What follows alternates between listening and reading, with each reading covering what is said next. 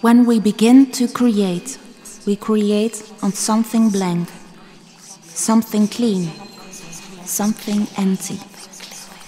We begin to create while in search of meaning, or amusement, or answers. And with just a single drop of ink, the emptiness can become a fullness,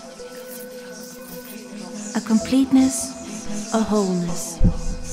The ink is us, and when played with, become shapes, and lines, and forms, which in turn become images we recognized, we observed, we invented, we understood. We still don't understand.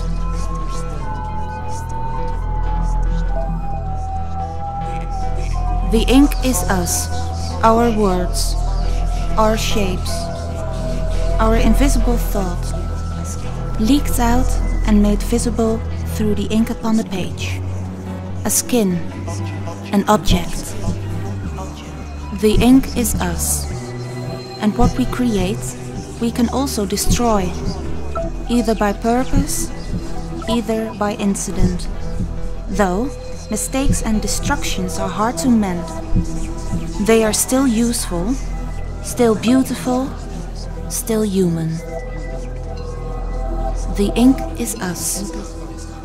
And when we find the colors of our feelings, our emotions, our desires, we cover up all left uncovered, till we feel there's no more to cover, no more to fill, and no more to complete.